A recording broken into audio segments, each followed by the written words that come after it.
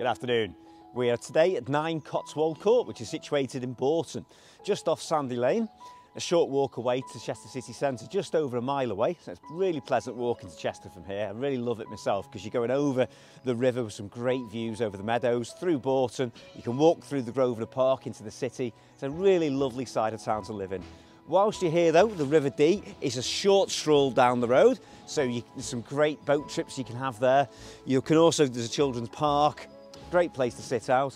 And at the top of Sandy Lane, there's a great array of independent shopping facilities, great little coffee house. The Mount Public House with its superb river views is just around the bend. So that would be a local pub with a beer garden overlooking the River Dee. So that's the area sold. Now Cotswold Court is a lovely development of 2 blocks of apartments. This apartment itself is on the upper ground floor. It's in great condition. What I like about this is we're just over a mile from the city centre. There's 2 allocated parking spaces plus a single garage as well, which is very rare for an apartment. So if you're looking to downsize, this would be an excellent opportunity. However, we've rented this property out consistently over the years as well, so it could also be a great investment. So follow me and I'll show you around.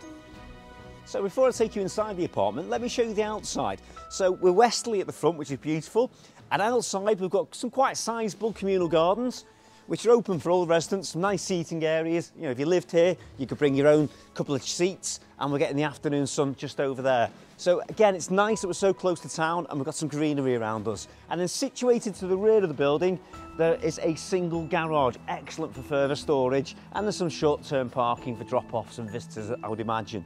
So that's the outside. Now let me take you round the apartment next.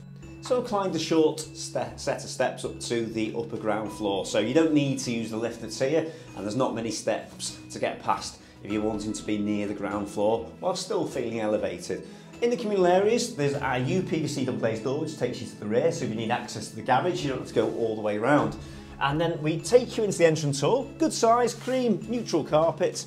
There's a double storage cupboard here, ideal for ironing board, hoovers, with further storage over above. Your electrics are in there as well. Good thing with this property is it's gas-fired central heating as well. Many flats are storage heaters, and it's run off a modern combi boiler, which I'll show you shortly, which isn't old.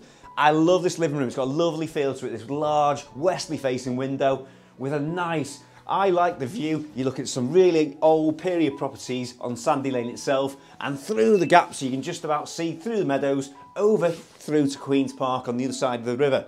So as I mentioned, the River Dee is close by. Sadly can't see it from here, so I can't claim that. But going back to the living room, really good size, space for 2 good sized sofas there.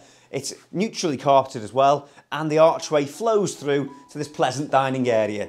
Now again, a little bit of point of difference. There's a UPVC double glazed door here, which takes you through to the balcony. So you've got your outside seating area, but this does again face the afternoon sun. So nice private spot just to sit out, read a good book, and look over Sandy Lane. So going back into the dining room, the laminate flooring carries you through to the kitchen. And again, the kitchen, nicely fitted, neutral range, white painted timber units. There's room here for electric cooker, space for fridge and a freezer. And the boiler I mentioned is just in here, and it's a backseat combi boiler. Now the property has recently, or been less in recent years even, so the gas has been checked on a yearly basis. Nice, easy to look after work surfaces, and your back view from your kitchen sink is over towards the garages and part of the communal gardens. Again, some nice trees there, so it's nice and leafy. You don't feel you're only just over a mile from the city centre. Bifold doors can be closed from the kitchen, so when you're cooking, it doesn't go into the living room. So let's go through the spacious living room, back into the entrance hall. We've got 2 bedrooms, both good sized. Master bedroom is just through here. So we've got the bed frame, which gives us an idea of what you can fit in here. Again, we're overlooking the communal garages and gardens, and there's a double and single built-in wardrobe with further overhead storage as well. So again, good sized room.